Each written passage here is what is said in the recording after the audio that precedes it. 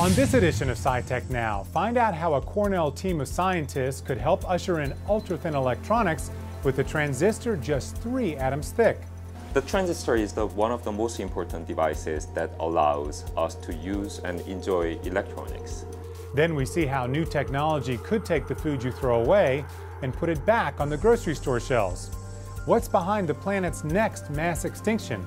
And see what happens when regular folks grab a microphone and tell stories about science. Coming up next on SciTech Now. SciTech Now is made possible through the support of our members. Mohawk Valley Community College. Your future starts here, offering education and workforce development ranging from hands-on to high-tech, including nano, manufacturing, electrical engineering, and more. More information at mvcc.edu. And by Giotto Enterprises, whose companies include Fiber Instrument Sales, The Light Connection, Molding Solutions, and Firmer Precision, providing solutions for fiber optic, telecom, molding, and CNC machining industries. More information at giottoenterprises.com.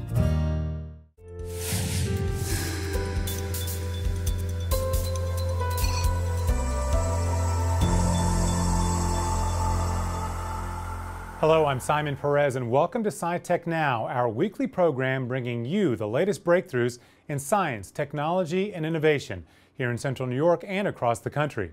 And we begin with a promising breakthrough in transistor technology at Cornell University. A research team there has developed the world's thinnest transistor, just 3 atoms thick, or should we say thin. Here's a look at the lab that could be the birthplace of ultra-thin electronics. The transistor is one of the most important devices that allows us to use and enjoy electronics. It turns on and off depending on the switching mode that we are using. You can do a lot of functions. What we have realized in our work is that finally we have succeeded in making large-scale, uniform semiconductor film. And that's something that we have done with this 3-atom thin material. It's called, it's a bulky wall transition metal dichalcogenide, just called TMD, but it is just semiconductor that is made into 3-atom thick film. What we did was we just controlled our cooking process, let's say, or chemical synthesis process to a much carefully controlled level. So that allowed us to get high quality film. To make this film, you need 2 kind of components. You need transition metal and you need chalcogen atoms. So these are the 2 components that we want to introduce into our growth chamber. We use this new process where we introduce our transition metal atoms or our components atom by atom that's embedded inside of a molecule. So what molecules do is that they like to fly out and then form gas phase. And as a result, we can have the precise amount of material inside of our growth chamber. So that change of making our precursors introduced at the right concentration, that was the key to our success. And once we figured out how to do it, then it was all the optimization process. It's only a few atoms thick. So for instance, how do we see it? That is actually a big challenge. And second, still, especially at the beginning, the quality was not very good. So it looks nice, but it doesn't carry electricity very well. Then what is the problem? It turns out that there were all kind of broken pieces at the tiniest microscopic level, which we cannot see with our bare eyes. What that means is even under optical microscope, you cannot see it. So we had to look at it under electron microscope and understand what was going on, and then tweak the process so that instead of broken pieces, it becomes continuous film. This film that we are making is the ultimate limit in terms of the thickness of semiconductors and electronic material. Here is a bunch of photomasks that it's like the specific quartz plate that we fabricated for making devices down to micrometer scale, which is really small. And today we're going to take this photomask and the wafer and make some real devices. Here is the spinner where we kind of rotate the wafer really fast and then leave a layer of polymer there, which is called photoresist. And using this, we can further do the fabrication, the devices out of it. It is really versatile in terms of its future use. It's highly bendable, for instance. For instance, let's say you make all your devices, you cannot bend it or you cannot fold it into small scale. But what this material does is that since it's highly bendable and flexible, then it can be realized into completely different form. We need to be ready to be able to succeed in something. I sometimes look at what we have achieved in terms of research, but there were a lot of failures and also small successes that prepared us to successfully make these structures and material. So that is very important. All the failures and all the hard work that my group have gone through, that really helped us to develop this. And another thing is that we need to constantly think about new ways to use this and then new ways to utilize what we already have. And electronics or all the information technology doesn't need to be the way that we are using it now. What is the new way to realize these and then how we can get there? Those things are something that we are constantly thinking about. And I think we learned that we can make a meaningful contribution toward that goal. Parks Group wants to make sure the material can be produced consistently before introducing it to the open market. The USDA estimates supermarkets lose $15 billion each year in unsold fruits and vegetables because they wilt or rot before they can be sold. Often what's left just goes into the landfill. But a company in Washington State has developed a new technology to turn the money loser into a money maker. Walk into just about any supermarket and you'll see a beautiful bounty of fresh food. But behind the eye-catching displays is a far less appetizing truth.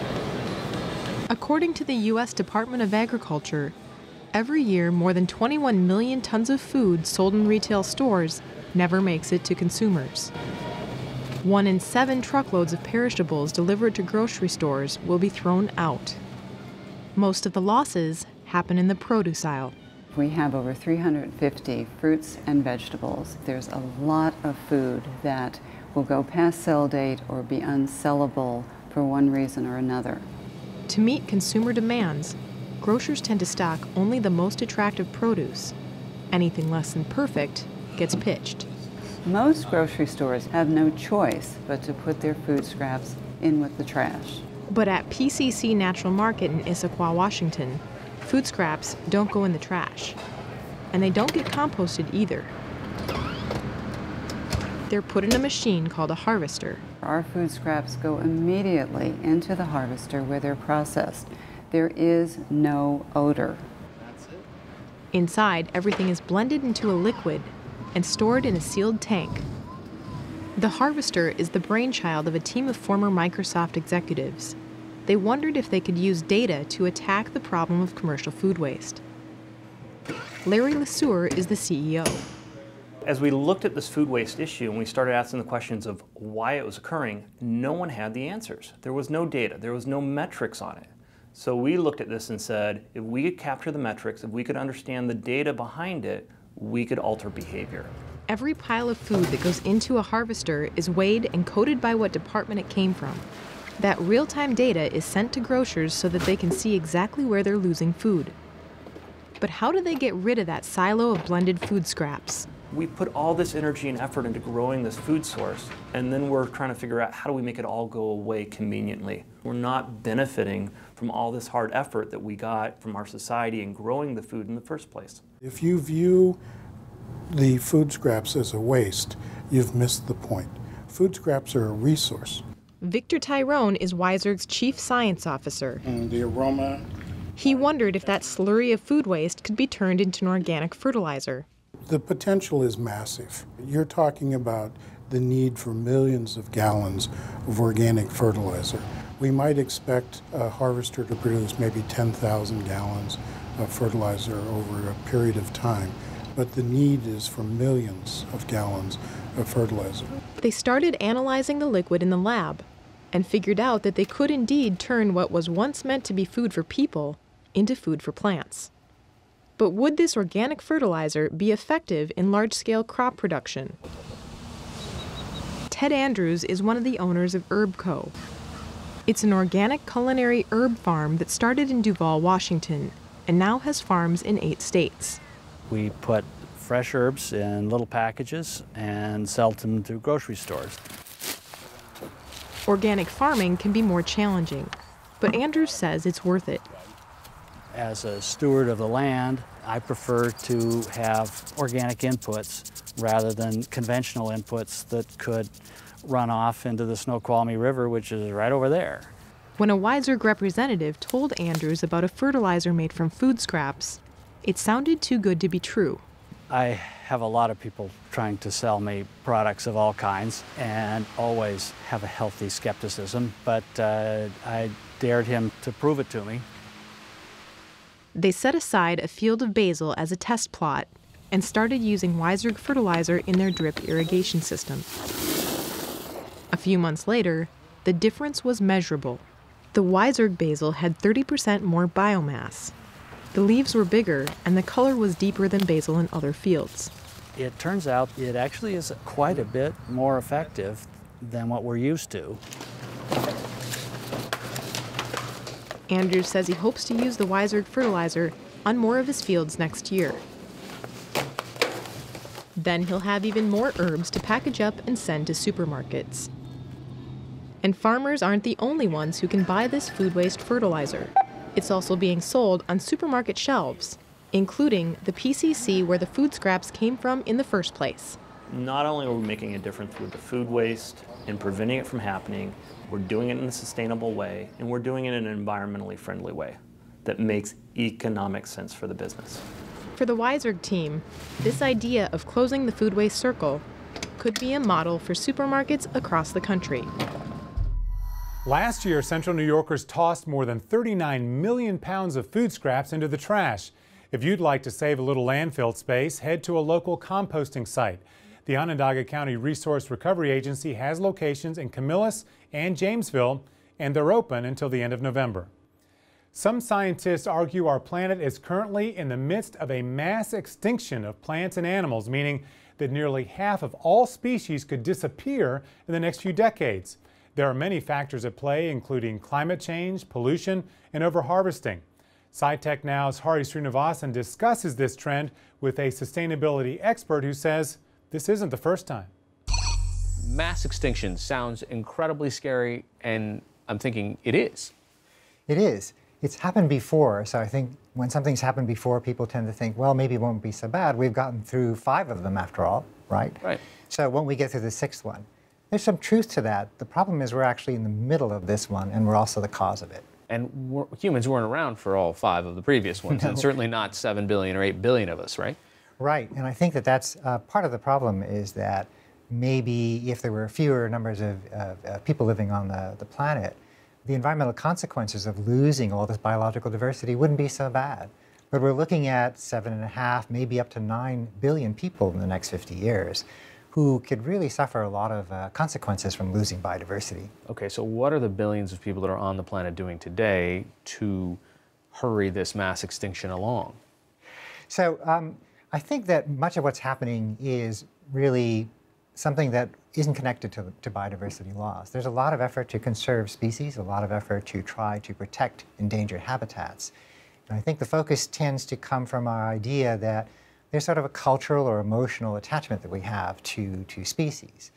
But what that creates is a sense is that if we have protected areas and parks or national forests, that'll do the trick because we can save all the species. Almost as if you felt you put them in an ark and that's all you have to do.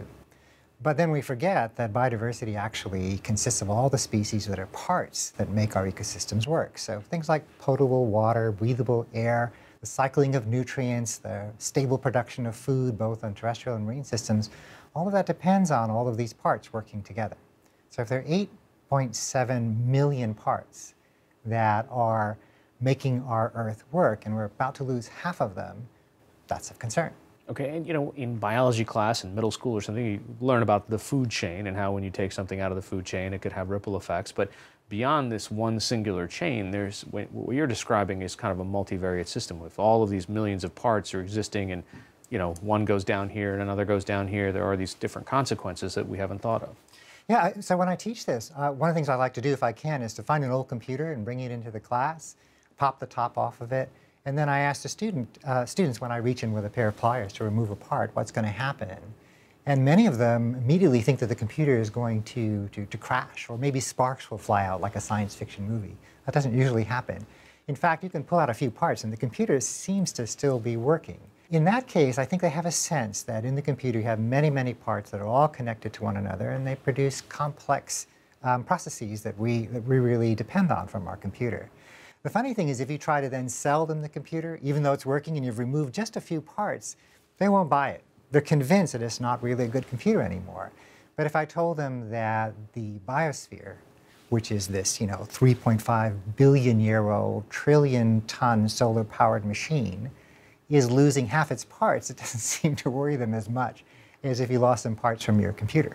Well, besides those students, there are still people who are out there that say, you know, it's not human action. What evidence do we have that it's what we're doing that's actually causing this extinction versus different natural cycles? That's a difficult one to tackle. Not so much that humans aren't at fault, but quantifying what's happening. So the big problem is that we estimate there's about 8.7 million species, but that's an estimate. And in fact, we probably only know about 2 or 3% of all the species that are out there. So then if we turn around and say, well, we're losing all these species, just after we said we don't actually know what's out there, then people say, what? How can you say those two things at one time? But we actually have very good ways of quantifying roughly how many species that are there. The same way astronomers can quantify how many stars are in the universe or how many planets are habitable in our galaxy or other galaxies. We have these very same methods. But people would prefer to have something more accurate than that. How do you take the research that you're doing and turn that into a policy prescription or a suggestion for whether it's a government or a corporation that's working in different parts of the world that might have ecological concerns or consequences? Well, there are lots of different ways of doing that. You can start right at home, encouraging people to, say, diversify the number of species they have in their garden, or maybe have a garden rather than a lawn. You can encourage people to consider buying food from an organic farm, which is usually much more diverse than an industrial farm. But then you can scale up and you can ask whether or not the city could invest more in, say, like in New York City, the Million Tree Planting campaign.